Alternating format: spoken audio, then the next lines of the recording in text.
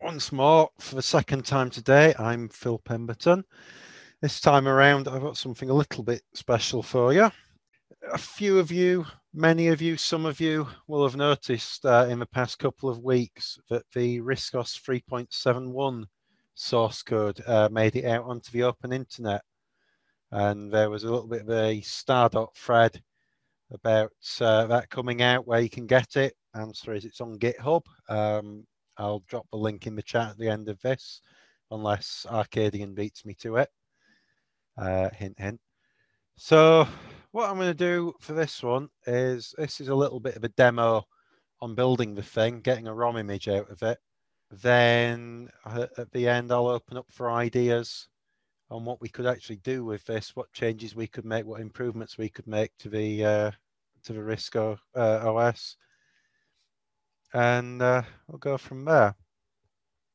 So I've just fired up RPCMU for this. The directory here, what I've done, as you can see from the .git directory there, is I've just git cloned the GitHub repository into the hostfs directory for this RPCMU instance. So RPCMU/hostfs, and you run git clone git repository directory, git repository URL from there.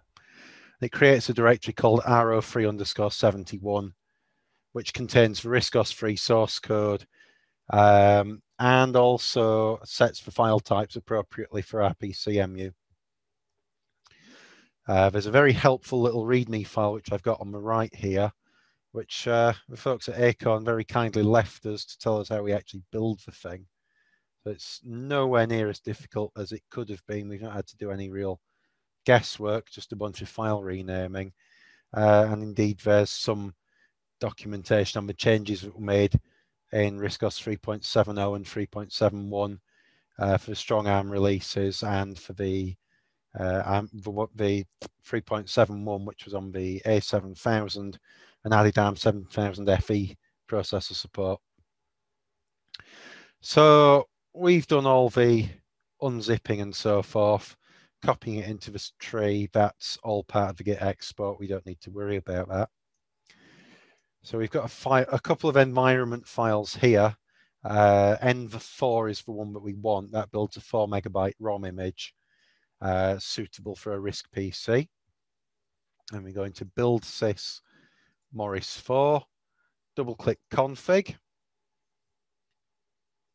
and that generates a make file for us. And then we run make clean, which will sit spinning for a little while and remove all the pre-built files and any leftovers that might be left from the last build. Strictly speaking, if you've just checked this out of Git, this shouldn't be necessary, but it doesn't hurt to do it anyway. The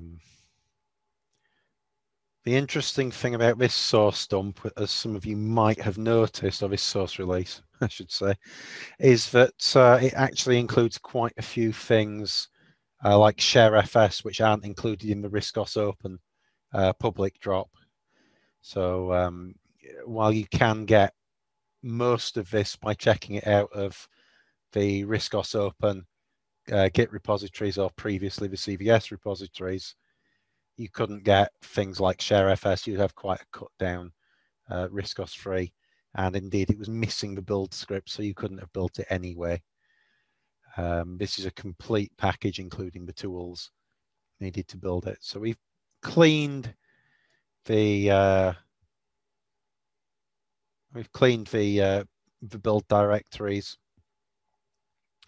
and now we're not going to worry about the hard disk build. That's not really of interest at the moment. build sys Morris 4 and then make system. We'll start building the entire operating system.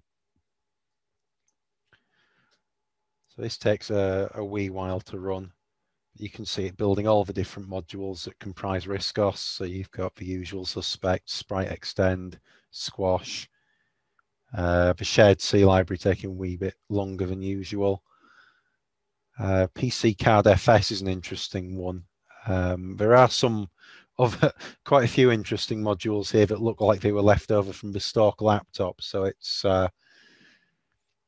it may be of interest for someone to have a dig through this and see what that tells us and whether we could emulate that on our PCMU like the Phoebe was.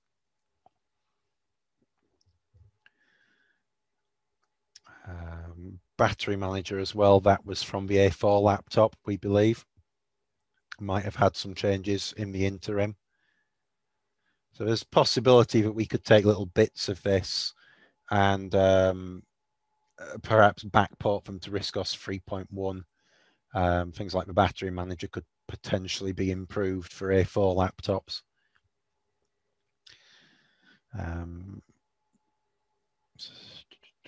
Besides ShareFS, there is also the Acorn Replay source code in here, or at least the decompressor side of it.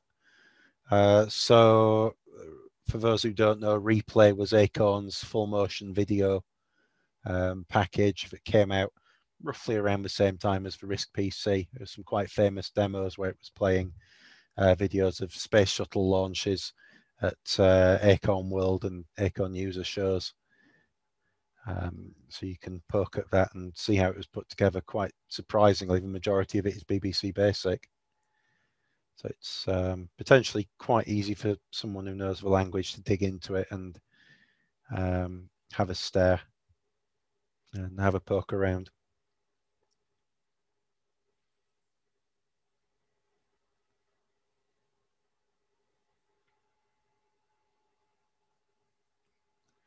So while that's continuing to build in the background, I am actually going to show you some of the structure of the build system. So we have the applications directory. Come on. It's going a little slow because it's, there we go. So you have some little applications that came with this. I honestly don't know what they do. Add to the Stardot thread if you figure it out. Build sys, as its name suggests, contains parts of the build system for the operating system.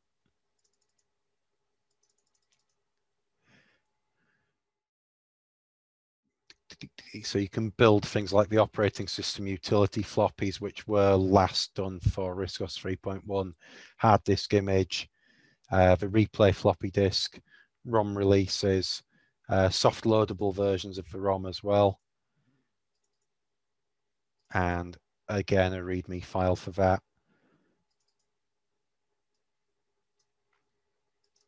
Which I'd love to load, but I'm losing mouse clicks furiously.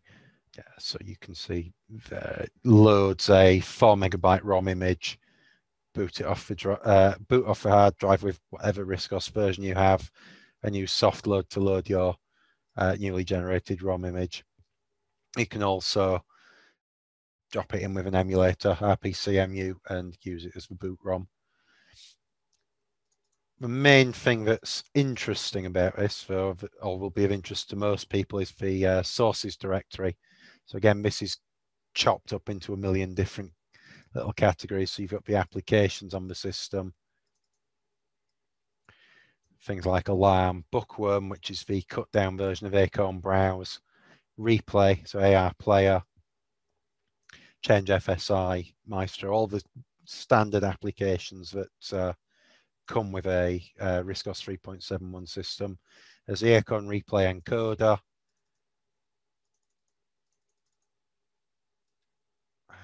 which I believe includes source code.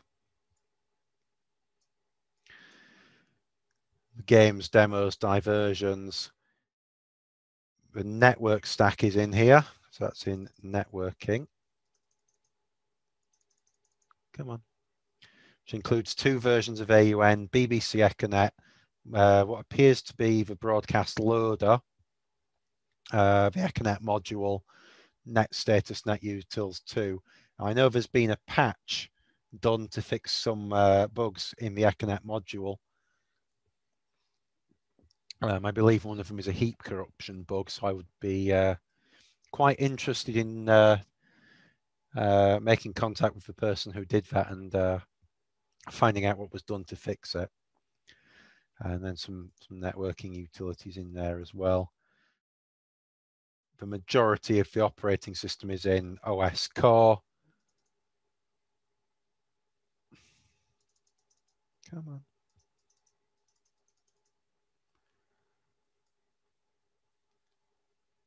And follows this same kind of general structure. So you have a batch file, a task obey file that cleans, compiles, builds a debug version, prepares for release and makes a release of whatever this is.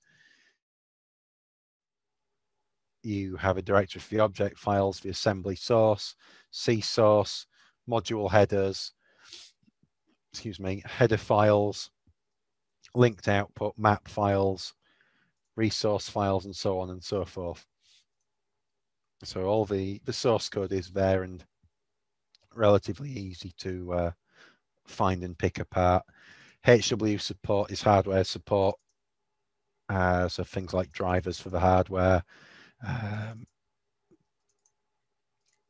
So ARM and ARM-free processor support, battery manager, CD-ROM drivers, IO module driver, I2C, PCMCIA, which again I think is probably from the Stork, portable module for the A4, SCSI drivers, serial port support, serial mouse driver.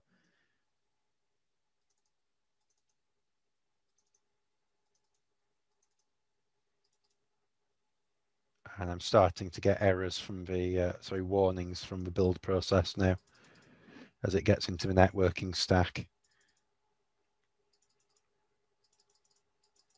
There we go. What you tend to find are things like the driver modules are written mostly or entirely in ARM assembler.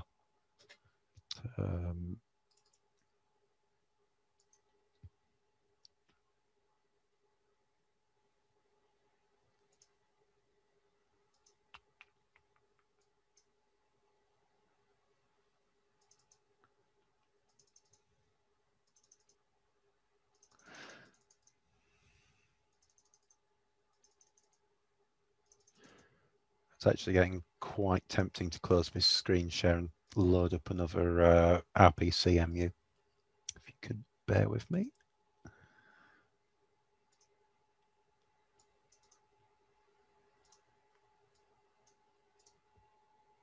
What I'll do is, while we do the source code explore, I will share, in fact, I'll share the entire desktop.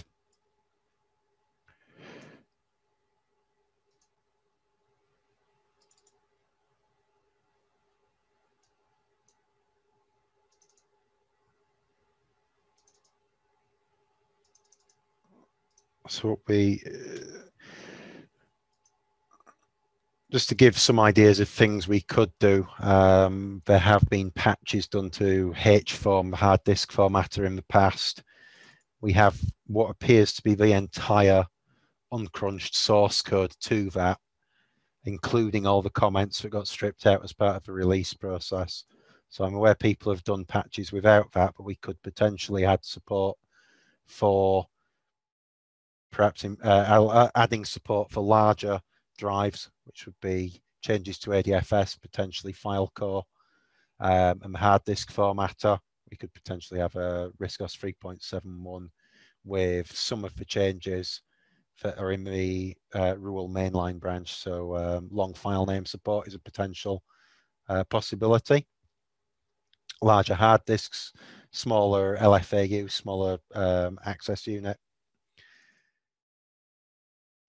There are several patches and make files for said patches kicking around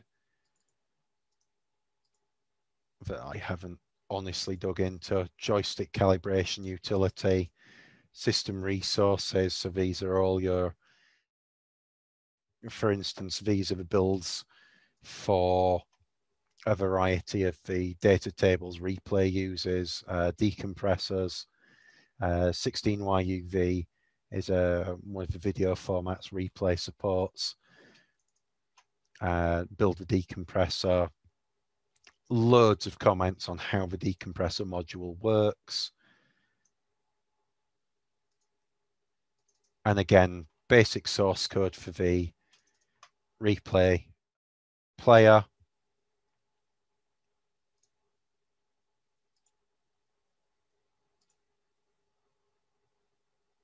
And still building on the other screen.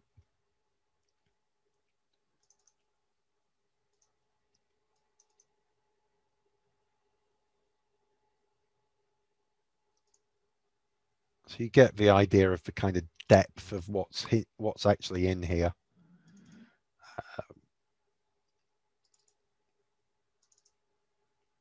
We appear to have what seems to be ShareFS pre-access plus as well. So if you're into the, we've got Access plus Python was written a while ago, which gives a Linux PC the ability to share files or act as a file server for a RISC OS machine. So we've now, with the Access and ShareFS source code that's in here, we can perhaps get a little better idea of how that works, document it, pick it apart. I'm not certain whether there's much sort of life left in it at this point, but it is useful to have it to be able to share files between RISC OS 3 to 3.7 to 4.0 machines across an Ethernet or an Ethernet network.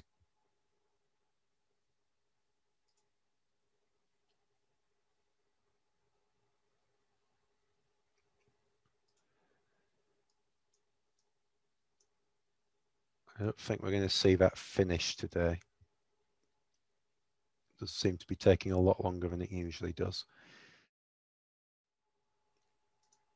When that completes,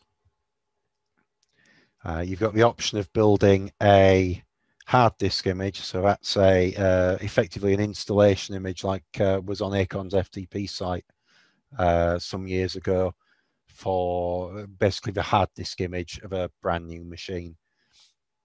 So they go into the install directory when they've been built, and you get hard disk 4, which is all the applications and so forth that have been, that would go on the hard disk on a new machine.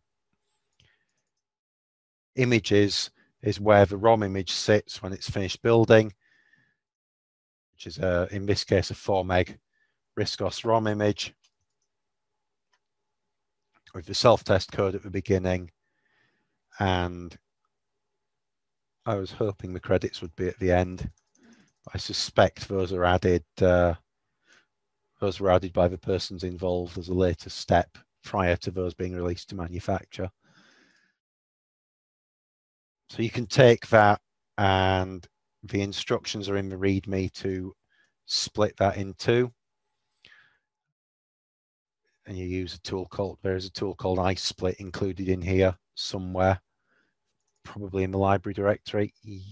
I think, yeah, there you go, iSplit, which will split the ROM image into two 2 megabyte images that you can then program into a pair of, I think they're 2 7C320 EEPROMs, which will then go into a RISC PC, and the ROM will just boot from the OS will just boot from ROM. There's some stuff in here about building the rebuilding a ROM image. So if you've done one full build, you can make small changes to the ROM and build things without having to make a complete new build. And it tells you here how to do that.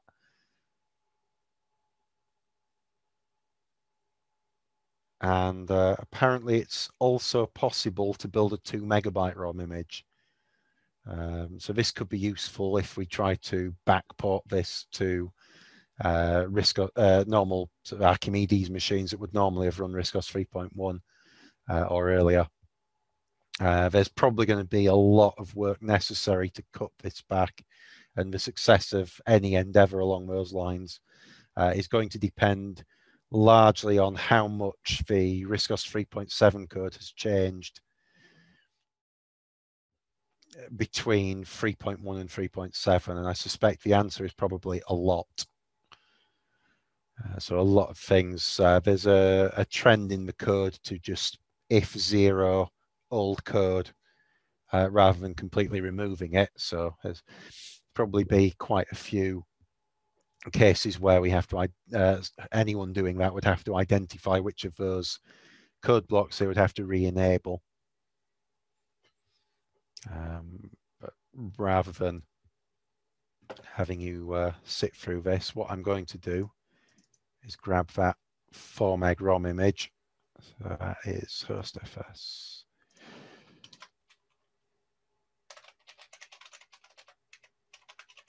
I'm going to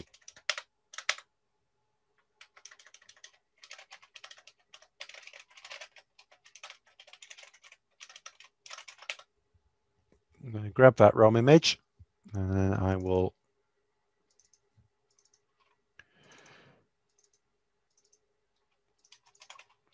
grab that 4meg.fe5, and to run this under rpcmu, pop it in the ROMs directory, and then what I will do is just settings configure. I'm going to forget how you set the ROM image name on this.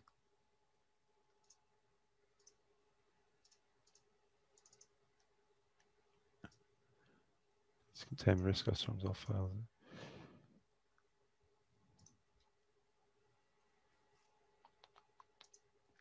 rpc.cf, is it that?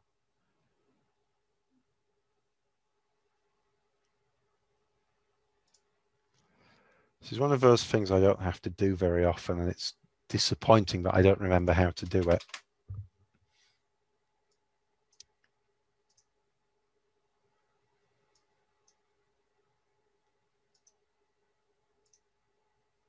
Oh, there we go.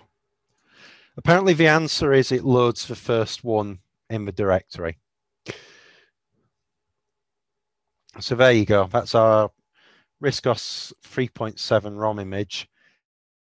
You might have noticed earlier that this was running RISC-OS 4. That's where the error messages on boot came from. This is a RISC-OS 4 boot structure and hard disk image. Excuse me. So understandably, RISC-OS 3.71 doesn't have some of the features that RISC-OS 4 boot is expecting from us, or is expecting to have on the system, but we still have the usual boot structure and configuration tools that you would see in a 3.71 machine, including the networking, TCP/IP, memory configuration, and so forth. So this is, as you might have noticed, this is definitely not the RISC-OS 4 configuration utility. And that is definitely not RISC-OS 4 logo in the corner there. I'll shut that down and get rid of that.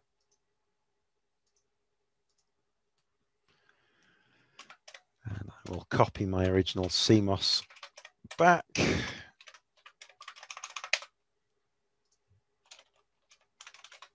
And hopefully disable that one. So there's a lot of scope for experimenting with this under emulation. All the files you need are there. You can see here, as we've been playing around with the output ROM file from the last build, this is now finished here. You get install ROM complete, all done, Saturday, 6th of February. So it tells you the date and time it finished. And then, as I showed you earlier, the output ROM file is in install images, and you can use iSplit to split that up into a ROM image that you can flash into an EEPROM. if you have an EEPROM programmer, or you just use the 4 meg image as is in RPCMU. So I think that's everything I wanted to show off with this. So what I'm going to do now is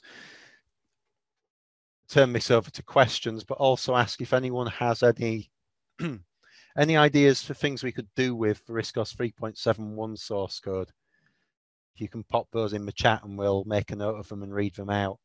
There has been a thread on Stardot about this, but there hasn't been a lot of activity beyond, ooh, that's shiny. So it'd be nice to see what we could do with what is the last true Acorn release of RISC OS for the RISC PC platform, and indeed any Acorn platform prior to RISC OS 4 being released in the 2000s. Arcadian's dropped the link in there for RISC OS 3.71 drop. It's on the Stardot GitHub page. So if you go to github.com/Stardot, there's a repository there called RISC OS 3.71. Slight correction from Brian. Replay came out long before the RISC PC. I had it running on an A3000. I first saw it on a RISC PC, so sorry for getting that wrong. I knew it came with the RISC PC. So next question, what does FileCore look like? Hopefully you can all see RPCMU. So this is sources, OS core, FileSys, and you can see FileCore here. And there's a bunch of source files. These are all .s, so these are ARM assembly language. The top level file pulls in a variety of additional files. You've got FileCore 0, 5, 45, and these implement a variety of things like start of module.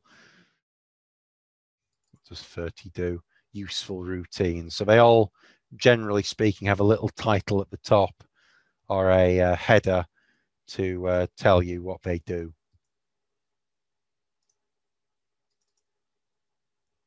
ADFS 45 OS file. So these will be implementing the OS file swise, help text for the module, make files. I don't think there is any C code for this. Version file, tests. Lord only knows what these do. I certainly don't. And then some tools to file IO, basher, disk record. So these are debugging tools for the FileCore system, and apparently a disk fixer. So Acorn had their own internal. Oh, it was C, so there is a C file to go with it. What was it called? Emaps. Appears that Acorn had their own internal disk fixing tool prior to Sergio Manisi's FDisk and FSCK, and the later was a Disk Doctor and Disk Knight, of course. That was what I was trying to remember. How long does it take to build if you get rid of the tasker base and run the build single tasking? Don't know. Exercise to the reader. Try it and tell me. Did a lot of work on disk caching back in the day. Would that be worthwhile? I can imagine disk caching might speed the build up. I'm not sure if that's the context you meant that, Dominic. Adding, if you mean in terms of adding usability, I did some experiments and it was a horrible hack with intercepting the native like SWI vector between FileCore and whatever I can't remember what the modules were now. FileCore, file switch, ADFS. Yeah, sort of in between one of those two, I can't remember which two, and it made it a lot quicker to do a lot of things like booting and stuff like that. But it was an awful hack, and it was really flaky. But if you put that in FileCore, I think it'd. I just don't know if it's running on RPCMU. I'm guessing it goes as fast as the host disk, doesn't it? It does on this one, yeah. This is solid state disk, so it's going to be running like a scalded hare. Yeah, I just wonder how many people use real hardware and real discs, and because if you're on a real like ST506 disc or something, it'd probably make it worthwhile. That would be, I can see it being very useful for an Archimedes for exactly that reason. I don't think many people would use ST506s, but certainly I know a few people still use, myself included, still use the spinning Rust IDE drives. And there is a certain amount of speed to be gained from compact flash cards. I think perhaps because of the speed of the IDE interface on the motherboard if you're using that, rather than the speed of the drive itself, because obviously a CF card is going to have effectively a zero seek time, or zero as near as darn it compared to a hard disk. Yeah, and I worked it out as the transfer times because the podule sort of throttle. Yeah, it's n megahertz podule bus, and slower if the podule demands it. So I can see disk caching being very, very interesting, even if it doesn't have a massive benefit on RISC PC spec hardware, or more certainly it probably won't have a lot on a heavily upgraded RISC PC. I can see it being useful for the more retro configured machines. I have a second RISC PC, for instance, that hosts an Eagle M2 that is quite bare compared to the strong arm under my desk. And the purpose with that was to keep the OS quite old and maintain compatibility with older software. So I could see it being useful on a machine like that. For me personally, I'd like to see the large RAM disk support that RISC OS 4 had, and large dynamic areas, because that's useful with the Eagle card again, because you can just use the whole RAM as a video recording disk. And that helps a lot, because the thing that tends to kill a video capture is the disk I/O. Yeah. Yeah, I mean, the drive slows down, and I can see caching helping that too. I don't want to hijack what you're doing, because it's great, by the way. No, but even on the RPC I bought secondhand, somebody that had really top spec for the time, SCSI hard disk, the caching made a difference. Yeah. Most of the difference was that it crashed and you had to refund the hard disk. But I can imagine if it's added to file core correctly. I mean, there is ADFS buffers. Yeah, but the ADFS buffers are really crap. The way they're implemented, they reread everything every time. You beat me to it, yeah. More intelligent disk caching would be a good thing. Yeah. I don't know if that's on the rule branch of RISC OS. Yeah, I gave up looking at it. So their code looked even more sort of convoluted than that. Anyway, I'll stop going about my bit. And it's had a great many, how do you put it, a great many thumbs in the pie, as it were. A lot of people have played around with it and left their mark on it. I'm going to have a dig around the code. I don't know how many of you have been following the Postbox project Myelin has been working on. That started from finding the source code for the RISC OS power on self-test and the protocol documentation in one of the old Acorn service manuals. But that code is actually sat here. So if you want to see what the RISC OS startup code looks like, how the system boots up, there's quite a lot here. So it does things like checking. This is actually a perfect example of some of the platform test code that I mentioned earlier. It's checking to see whether the ROM is being built for a machine with an IOMD, so a RISC PC. And if it's not, well, different set of variables. Video physical memory is there, physical space is this big, ROM is at this address, physical RAM space starts here, and the comments, it's for MC1.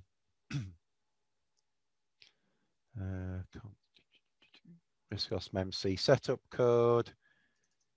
That's XIO. RISC-OS 2 post external commands. So this is doing things like a test adapter interface, literally the post box. So it gives you a nice description of how a RISC-OS system talks to the test adapter. Vectorize. Perhaps a silly question, but I'm just curious. Does this build process build just for 4 meg OS ROM, but also a lot of other files that are soft loaded? If you wanted to add new features to the current build, would they fit inside 4 meg? Would you have to remove something else to fit, or would you just create a new module that was soft loaded? Any or all of the above. The current ROM, that line there tells you where it's starting to fill the ROM with zeros. And right at the end here, it's telling you that you have there are 5BF 10 bytes, which is, I spell it right, A lot. it's about 376K of spare space on that ROM. So if you wanted to build something into the ROM, my suggestion would be to build it to soft load to start with so you can debug it. And then when you've got it working pretty well, add it to the ROM. If you watch how the build proceeds, this there will be there's a description file somewhere that specifies what goes in the ROM and in what order. Big Split is the tool that that builds the ROM image, and then you can see there ROM Morris. Excuse me. It's asking for the MOS image file to save, and a list of. I assume for Big Split is the file that it's taking in to describe what goes in the ROM and how. So you would just add a line to the end of that to say, well, I want, my patch module there, or I want my my disk cache adding to that, and it would just be built into the ROM. So you wouldn't have to remove anything, provided your ROM, so your module that you were adding was less than about 370K, probably 300K to be safe. You could conceivably add, if you really wanted to, you could probably add the JPEG file of the Acorn team to the ROM and have some kind of secret key combination to make it display. There's a lot you could add to this. And of course, it's sat in the ROM.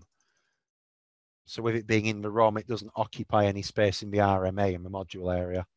It's just going to load it in, execute it in place, which is another point that's worth coming on to, because you have to be careful writing modules that run from ROM. Obviously, you don't, because you're not loaded into the RMA, and you're executing from ROM, you can't make any changes inside the ROM's code itself. So self-modifying code is right out and really should not be done in the modern age anyway.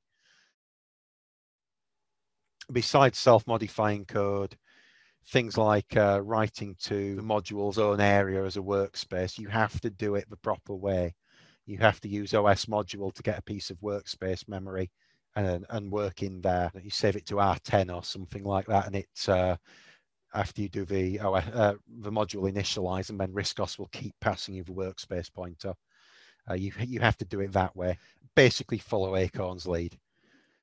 Brian's just commented that the RISC-OS 4.3 soft load ROMs was 6 meg. So that's select and adjust. So unless you're planning to burn actual ROMs, the size doesn't really matter. Yeah, if you're soft loading these, you would have to possibly fix soft load so that it can work with larger ROMs, create new spec files for the ROMs, pad them out to 6 megs. I can't actually remember offhand what the largest ROM a RISC PC can take is. It might even be 8 megabytes. I don't know offhand. Certainly 4 megabytes, because that's the size of the stock ROMs. I do recall that the A4000 can take a 2 or a 4 megabyte ROM, and the issue with 4 megabyte ROMs is that you can't have RISC-OS modules in the upper segment, so the upper 2 megs, but you can use it as an extension module, a 5th column ROM, and that was how I stuck Wizzo in the ROM of my A4000. So yeah, check the RISC PC schematics, but I would imagine that if Acorn were expecting 2 and 4 megabyte ROMs when the RISC PC was released, sorry, that there's a good likelihood that it probably supports 8 meg ROMs. The adjust ROMs were 4 meg and decompressed parts of themselves into the RAM, so the RISC PC only went to 4 meg. It's possible that they just couldn't get 8 meg chips, is the other aspect, or 8 meg chips with the right pin out.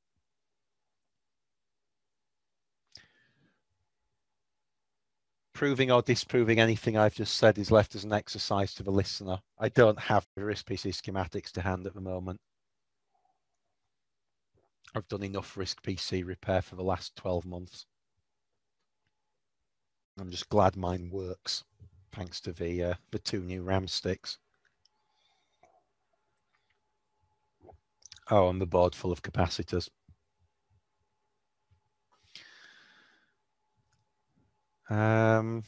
Any more questions? I'm still taking questions. In fact, there is a blue light special on in our questions department. Feel free to ask. All your suggestions will be listened to and noted. Do you think this is likely to get forked from Rule? I think it already has been, to be fair, by releasing it. Yeah, but I mean seriously. I mean as a project for lots of people, because Rule's never struck me as being friendly. To me, it's always been a bit over the top, and this just seems like, yay, we can all pile in. Kids in a sweet shop with a blank check, yeah. It opens up the opportunity to do a lot of things with RISC-OS that were impossible before. Chief to that would be things like modifying ShareFS or digging into how that works. We just didn't have the code before. Acorn Replay, same again. We can look at how Replay was put together, learn a lot from it. But also, it opens up the whole 26-bit branch of RISC-OS for public involvement. The Rule branch of RISC-OS is a fantastic achievement, but I see it as, I guess, the future of RISC-OS in a 32-bit context. So it's really good for putting on a Raspberry Pi and showing RISC-OS to people who have never seen it before, who might have used it in school and just want to play around with it. Put Emulaw on there, and you've got a lot of 26-bit software available to you. But what it doesn't give you is an upgrade path for RISC PCs, because if you put RISC-OS 5, which is the Rule branch, on a RISC PC, most modules don't have 32-bit drivers available. Most network cards don't have 32-bit drivers available. Yeah. The core platform hardware, yeah, go and do as you will. That was in the RISC-OS source tree. It will work with the base hardware, but if you expand it, a lot of things are going to stop working. A lot of software is going to stop working, and I don't think Emulaw is actually available for the RISC PC in that context. I don't think there was much effort really as done to the Rule branch, the Rule IOMD branch. So I think if people want to maintain software compatibility with old 26-bit software, this gives us a lot of options to do that, to fix bugs in 3.71, to fix things that have been annoying us for ages. But it's not the future in the sense that the Rule branch is. No, I mean, they seem to be aiming at that, they've got their aim. Whereas, and it's quite orthogonal to people who like old computers. I mean, backporting some of this stuff to an A3000 or a A400 would be great. ENS, RISC PC ROM sockets are A0 to A19, so supports 4 meg. Is that 4 megabytes per ROM or 4 megabytes total? 2 to the power of 20, 2 to the power of 4 meg total. 24 bits. 24. A0 to A19 on the ROM sockets, or LA2 to LA21 if you count that way. Yeah, so it's 22 bits, which is 4 meg times, it's a word wide ROM. Each one is word wide, so it's 32 bits.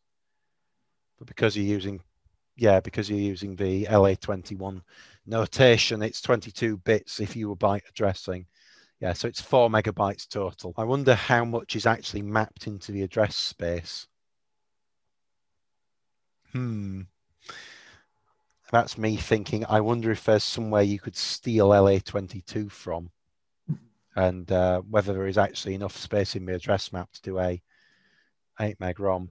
The other option would be to do something a little bit like ArcFlash and have a paging register on there.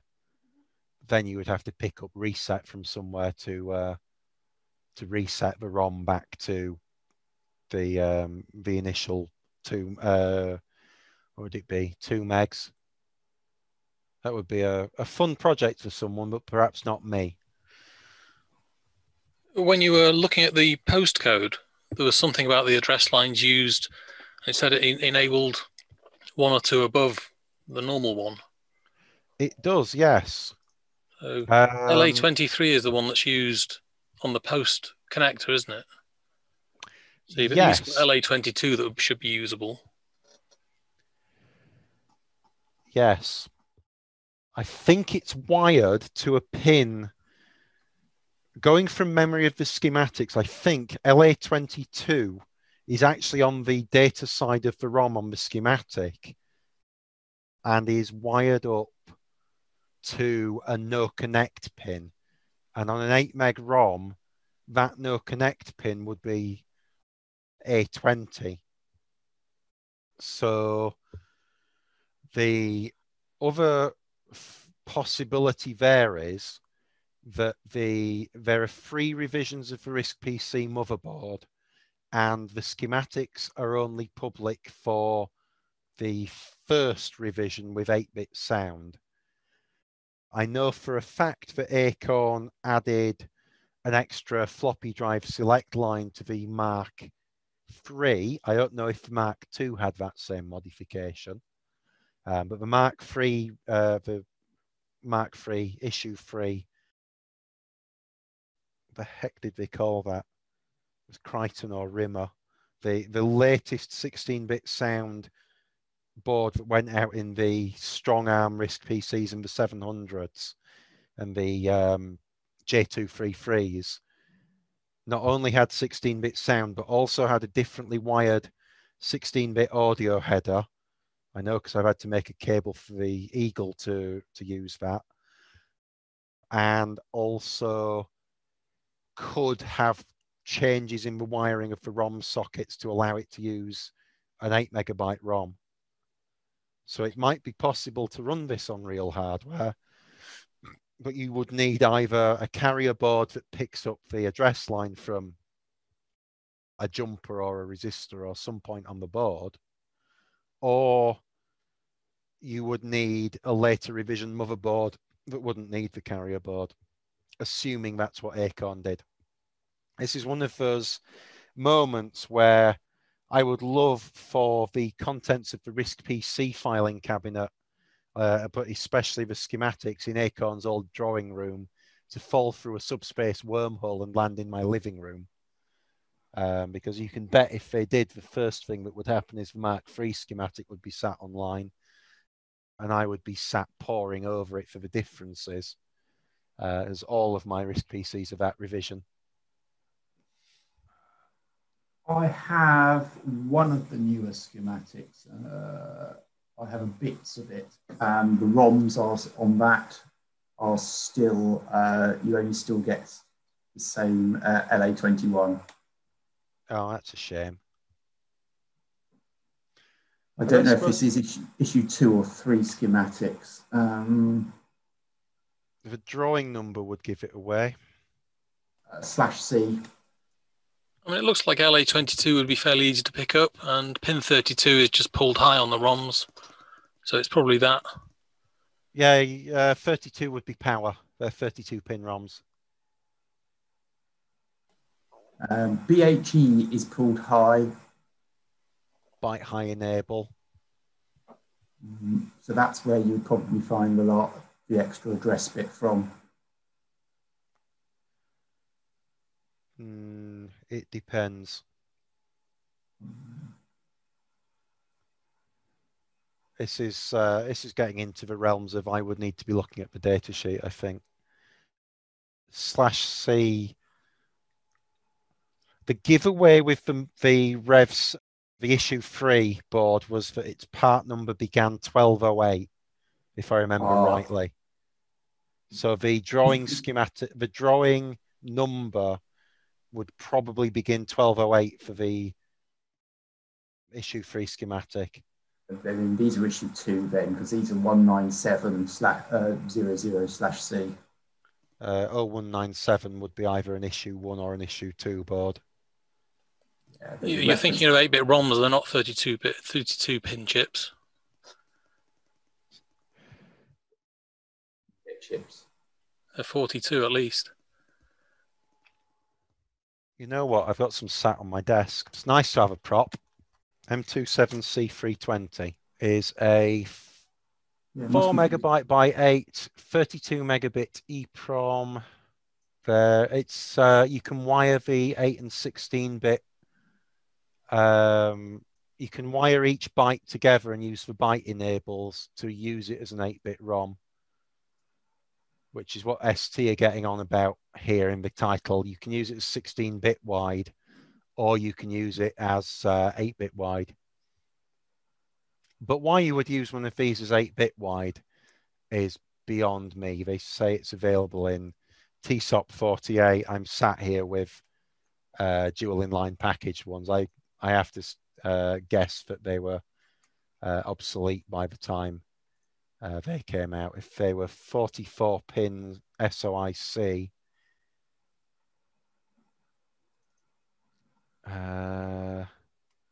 all right, VCC is sat on pin 23. That seems weird.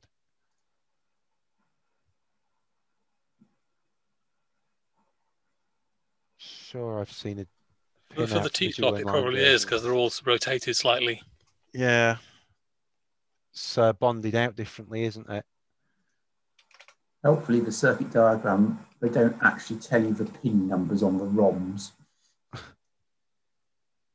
That little bit is... DIP 24, I don't believe that for a second.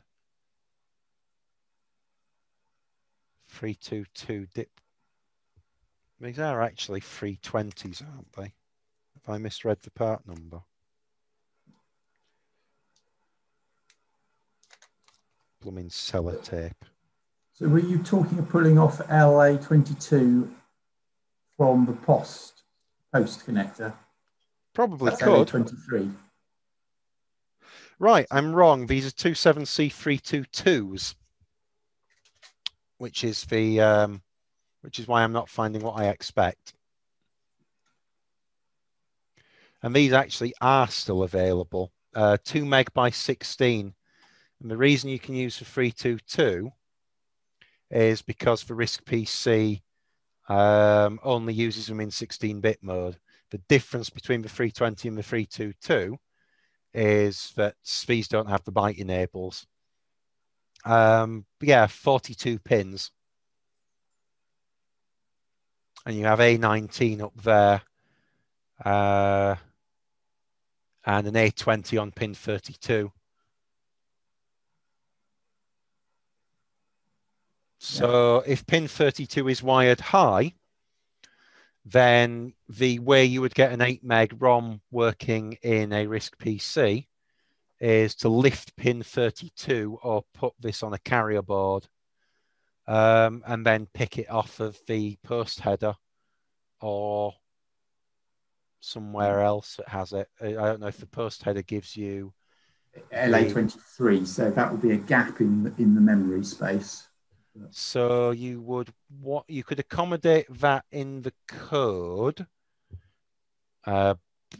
by one thing you could do is have that work as a fifth column ROM, a 32-bit fifth column ROM.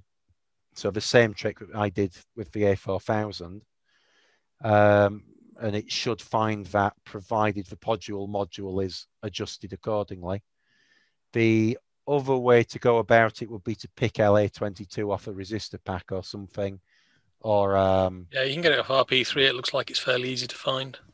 Yeah. Okay. Well, if it's on RP3, there you go. Just find out which side it's on.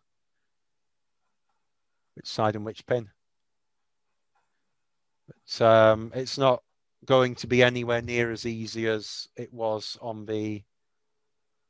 I was going to say with the carrier boards in the A series machines, but they required soldering as well. So I'm just going to, tell my failing memory to shut up for a second on that one. For some reason I thought the carrier board was solderless. I must be thinking about something else. The Watford VidC expander was. Might have been looking at those the other day. Yeah, there's so a standard ROM would be a 27C160. So that's 4 megabytes total ROM space. And not that I advise you do this. One could possibly take an image of an adjust ROM and copy it onto one of those EEPROMs. I would actually like to know what they did with adjust. It's the decompression side of things, because I don't think that's in the rule source tree. It would be quite useful if we get into the realms of putting large amounts of stuff into the RISC OS ROM. But as a baseline, we could potentially pull in file switch and ADFS from the rule branch and see if it works, which would open up the door to things like long file names. ADFS F and F plus disk formats would be opened up as a result of that. Don't know if it would build. Someone try it and find out. Are you just thinking for the sort of RISC PC hardware? Yeah. Right. Because obviously you can't do any decompression on an Archimedes. You just haven't got enough RAM available. Yeah, exactly. You would have to do everything from ROM on an Archimedes. And that was, again, the beauty of the 4 meg fifth column hack. It's 2 megabytes that is execute in place. So you couldn't put something like vprotect in there because it assumes its workspace is writable. But you could put things like driver modules in there, Wizzo. You could have applications which loaded themselves into Resource FS. You could effectively have an A4000 or a RISC PC with all the software you need on a day-to-day basis shoved into Resource FS, which would be an interesting kind of option, because you could then you could have diskless RISC PCs that booted from the network and change the default. Or they wouldn't even need to boot from the network. You would change the what would you do? You would you'd have to run set station on them to set the station number, but AUN would. You could change the default CMOS settings so the default boot source was AUN, for instance, and have net booting RISC PCs. It's like TopCat, but done like at operating system level.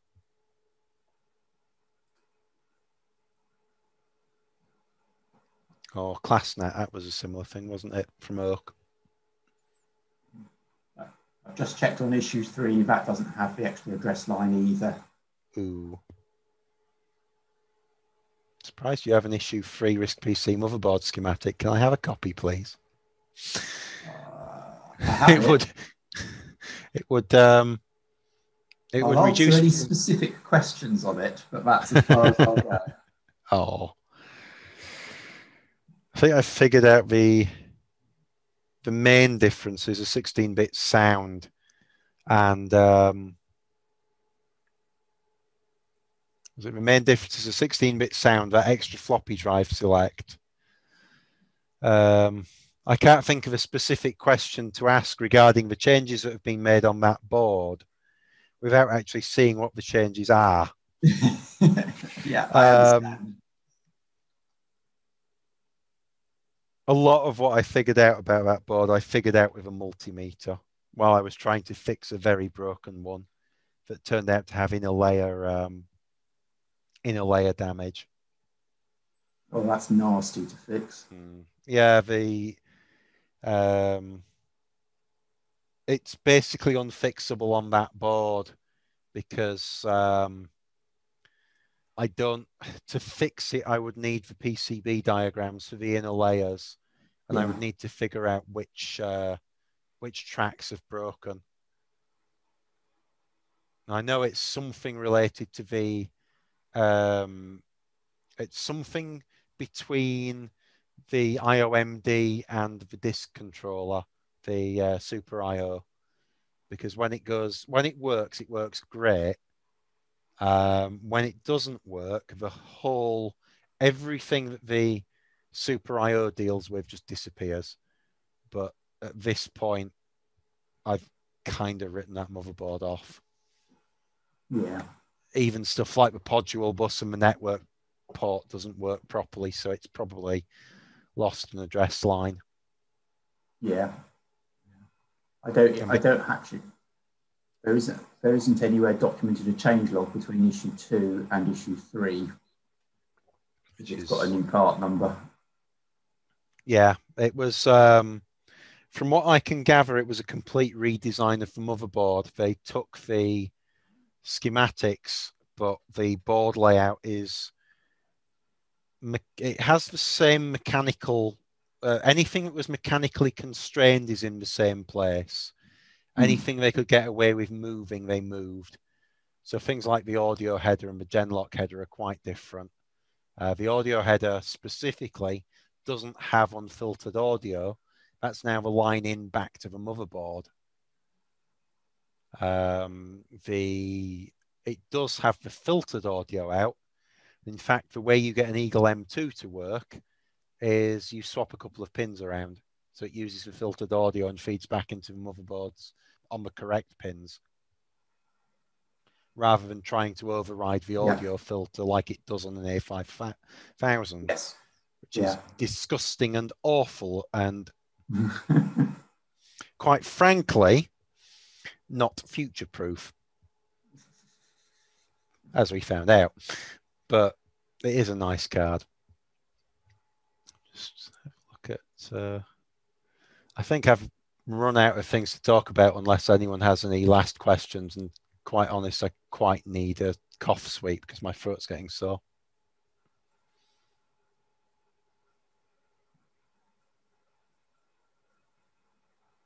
Anyone else? This is a really ignorant question, but we're obviously talking, because I obviously don't know lots about RISC OS, but we're talking about the possibility of maybe backporting things into 3.1 or possibly getting, at least getting 3.71 updated on RISC PCs and maybe A5000s. How easy is it to actually get ROMs burnt now, or can you soft load on anything on an A3000? That's what, You wouldn't be able to soft load on an A3000 because you haven't got enough RAM.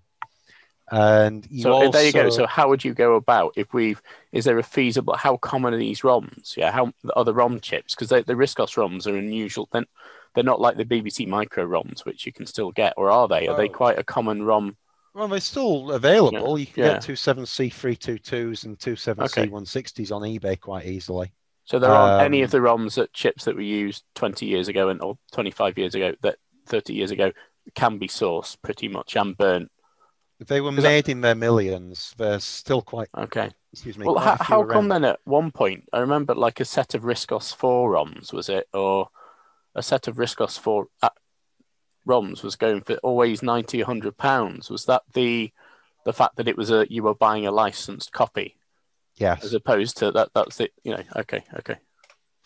You can actually buy these ROMs on eBay, as I said. You can get them on AliExpress. I'm just...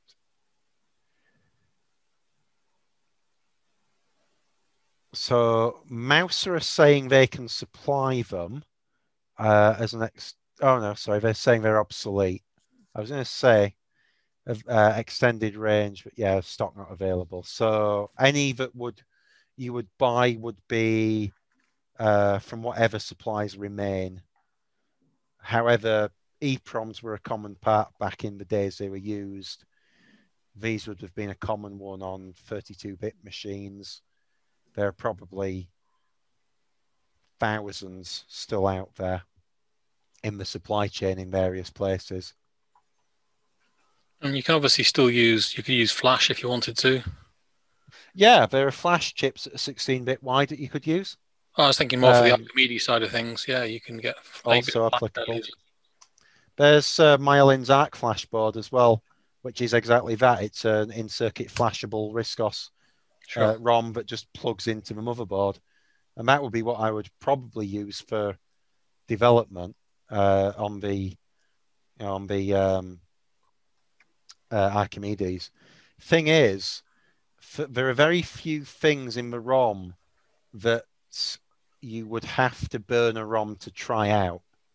You can do a lot of development on this just by building the module version of something and sticking it in the boot sequence. In fact, on that front, if you're doing it that way, you've also got options for debugging, like sending debug out of the serial port. Or if you have a post box connected, you can take control of the post box and send messages to it. So there's a lot you can... There were debug pods for RISC-OS. I haven't dug into the source code, but I don't doubt that the debugging stuff is there. To make ROMs, aside from the ROMs, you're going to need something like that. That's an EEPROM programmer and quite an expensive one. I'm pleased to say I didn't pay the full retail price for that thing. It was sold as broken from Farnell on their trade counter when that was still a thing. And it turned out to work fine. So you can get I think the TL866 will probably program them, but don't take my word from it. Check the device support list. So that's the cheap Chinese EEPROM programmer everyone seems to have. So there's nothing really stopping someone from getting together the parts they need to burn RISC-OS ROMs for a RISC PC for probably, I think I paid about £30 for the ROMs for 4 of them, and you're probably looking about £60 for a TL866. So you're in the £100 ballpark. But if you just want to change some little things here and there and don't mind soft loading, you can always just soft load the bits you're changing, unless you're working on the kernel. And then, of course, like I said earlier, Arc Flash. EEPROM emulators would be another option. I haven't got mine to hand, but I've got a USB interfaced 16-bit wide one, and I can't remember how big a ROM that can emulate offhand. It was built for another project. But if I built a second one of those and made some adapter boards, that would quite easily work for emulating RISC-OS ROMs. How fast are they accessed? 100 nanoseconds? Good question. That is it MEM1 IOMD basic integrity RISC ROMs? There is a bit of code that sets the access time of the ROM, and it's right at the beginning of the self-test code. It's one of the first things that gets initialized. Register order, strong arm post, 26-bit mode for strong arm. I know 120 nanosecond ones work in the A4000.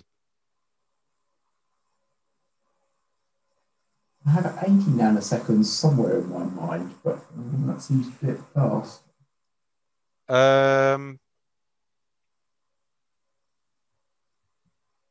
93. 6594 Crichton will use burst mode ROMs, use 93 nanosecond burst, 156 initial. Now, Crichton, if I remember correctly, was the first revision RISC PC ROM. Sorry, RISC PC motherboard. And the second revision, the issue 2, went under the same code name as a design spin. So I think the expectation is that it will burst access at 93 nanosecond access or 156 nanoseconds wide on the initial access. Practically speaking, you can probably change this little flag here, IOMD ROM CR burst 93, to be, 150 nanoseconds or slower, and use slow ROMs. I found that these ROMs that I'm using, the 27C322s, will quite happily burst to whatever speed the A4000 uses. I was wondering how hard it would be to use a little bit of interface to SPI flash in 4-bit mode and use 4 of those to emulate a ROM, because 4 2 megabyte SPI flashes, or even 1 megabyte SPI flashes, are dirt cheap. I can see a couple of ways to do that. You can either copy that into RAM on boot. You can use a small ROM to contain a bootstrap that effectively soft loads RISC OS into RAM from the SPI flash on boot, like the Select bootloader does, and adjust, in fact. The other thing you could do, which would be monumentally harder, is have an FPGA translating the ROM accesses to SPI accesses. The difficulty there is you only have this 93 nanoseconds to go from having the address and the select to having valid data on the data bus. Yes, but that's the burst time, so you know what that's going to be. Yeah. So the difficult one is the 150. I'm half wondering whether that's something you can do in a Pico, an RP2040. Please feel free to try. Let us know how you get on. Yeah. I was going to say very quickly, if you've got very fast EEPROMs in there, how much of a performance increase can you get? Not much unless you're accessing ROM. Yeah, but a lot of the OSs run out of ROM. Oh yeah, that's a fair point. Yeah, if you put fast ROMs, can you make that? How small can you make burst and initial? Let's find out.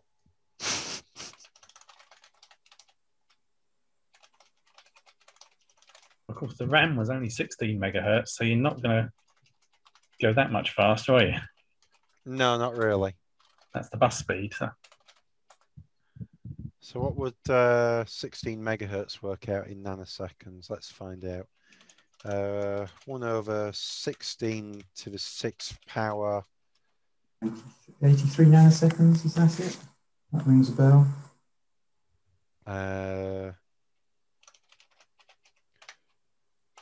Nano, 62 and a half. 62. And well, that would explain why it needs 60 nanosecond RAM. Well, 70 works, but 60 is better. Yeah. So depending on how quickly you can get that, you could actually, for the ROM, have a significant performance increase. Because if you can go down to 62 nanoseconds, that's quite a high percentage of an increase of performance. This is going into the realms of the other way you could use SPI flash, which is to hold, because you've got reset on the post connector. So you would have a plug that goes into the post connector and allows you to hold the RISC PC in reset until you copy the entire contents of the SPI flash into RAM, and then you use ludicrously fast SRAM or SD-RAM. Yeah. If you use SD-RAM, you have to make sure your maximum refresh still allows you to satisfy the access time, or you have to have a pipelined cache to keep stuff in there and follow the address bus even when you're not selected. You kind of reinventing the kinetic card here. Yeah, I think, to be brutally honest, building a strong arm on a card with its own ROM and RAM might be a better idea. Yes. But also, as much as I would love a kinetic, I'm well aware that it is kind of it is a bit of I don't want to say solution looking for a problem. It was a great achievement in its time, but it is kind of perhaps the last gasp of the last machine in the Acorn line. It was squeezing every last drop out of RISC PC, really. Yeah. Wasn't it? Oh yeah, it was.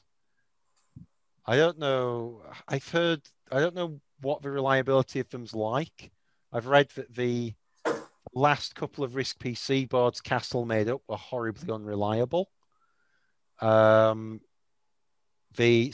the Ionics machines haven't held up. They've all suffered varying degrees of dead. I know there's a few left, but not many from what I understand. So I'm curious how reliable the kinetic proved to be over time. Mine's not very yet. Sorry, a few people talking at once, sir. I said mine's not very. It's a bit flaky.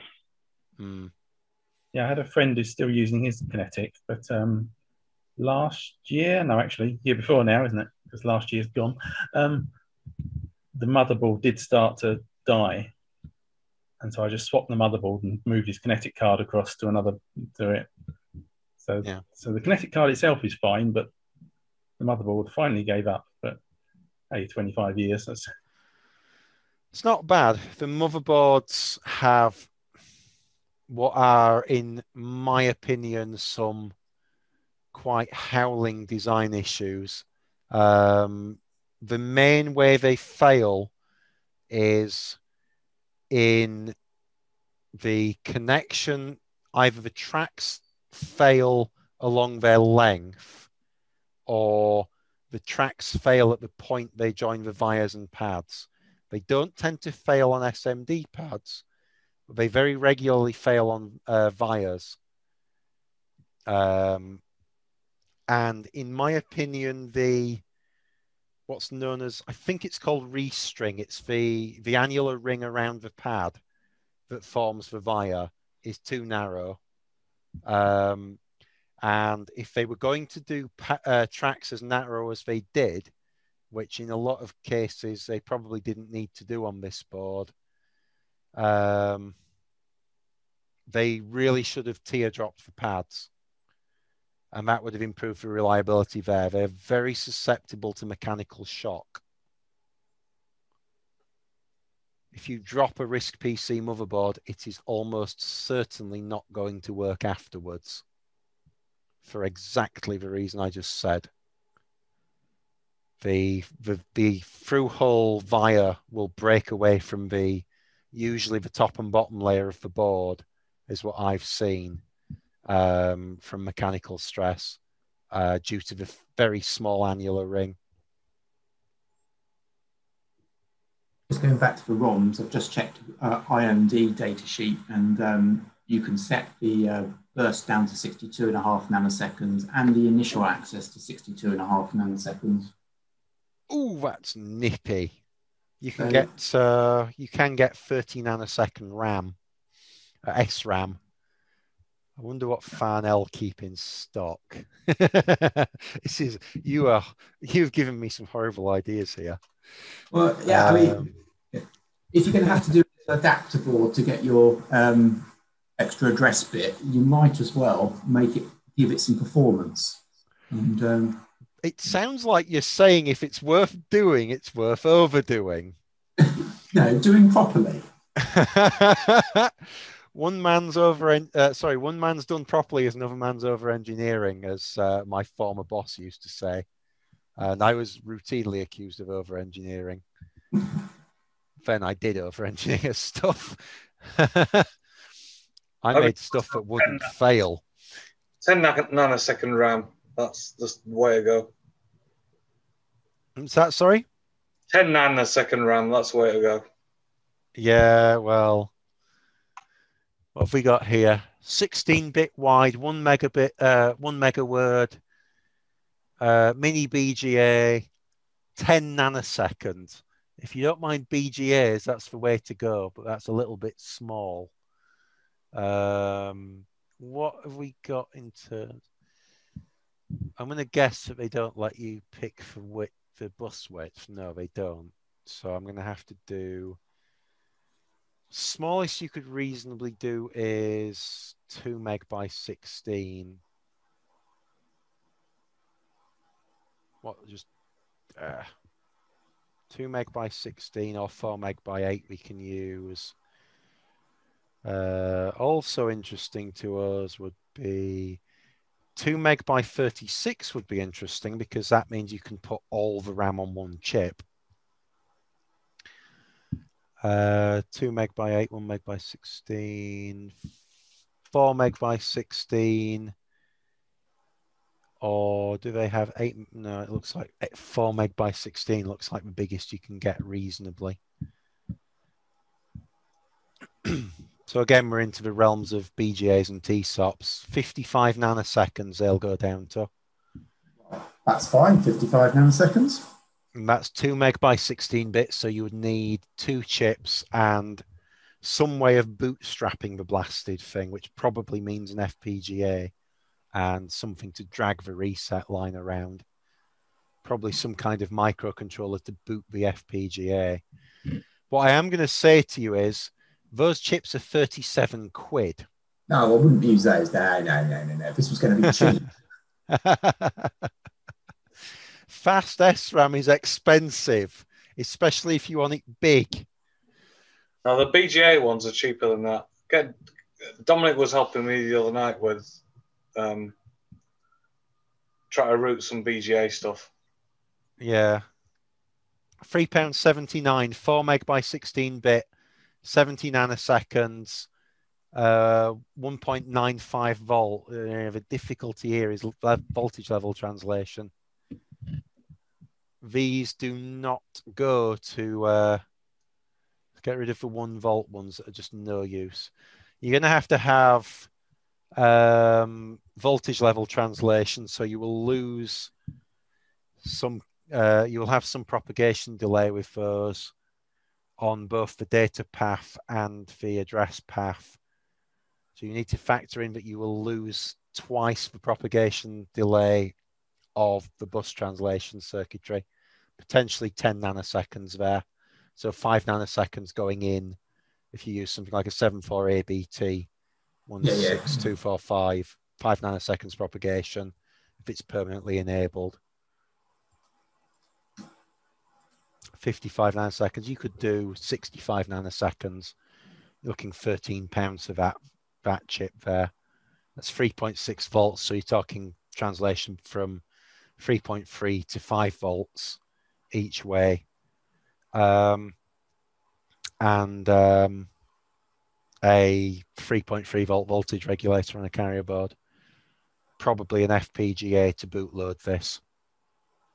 So within the realms of technical possibility, but you're going to need 2 of these.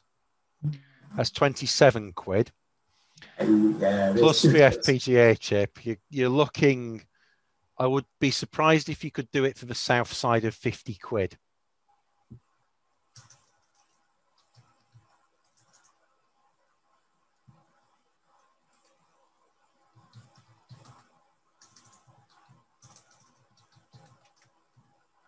So there, exercise for someone who has some spare time during lockdown.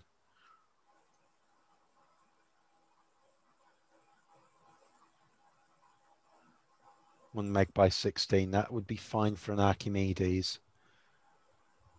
So that's a Cypress 7C 1061 GE30.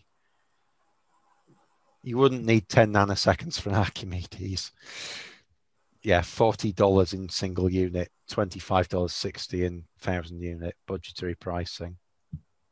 9 quid from DigiKey.